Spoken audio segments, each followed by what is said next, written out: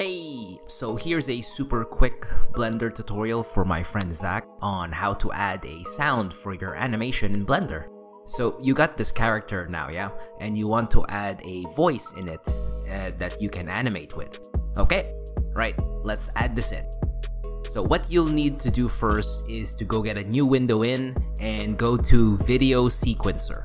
Oh, and make sure you're in the first frame of your animation, yeah? Because that's where the audio file is going to show up. So go here, add, and click sound. You can find your audio file here. Blender can take both MP3 and WAV files, but I think it can also take pretty much any audio files, really. I usually just use WAV files because they have the better quality. So yeah, this is the specific audio for my shot here for an example, and there we go. You can also go to the right of the sequencer and check Display Waveform on. So now it kind of looks like what we usually animate with in Studio, you know, like Maya 3ds Max.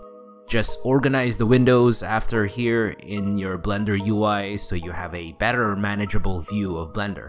Okay, now you could go to the left side of the timeline and go to Sync to Audio, and also you can turn on scrubbing here. Okay, let's just get right on it. Okay, let's just get right on it. Okay. If the sound is too loud, there's also a volume control on the right side of the sequencer. Feel free to change whichever one here to be comfortable for you, for your ears, you know? Because sometimes it does get pretty loud. Yeah, hopefully this works, man. Okay, you got audio now.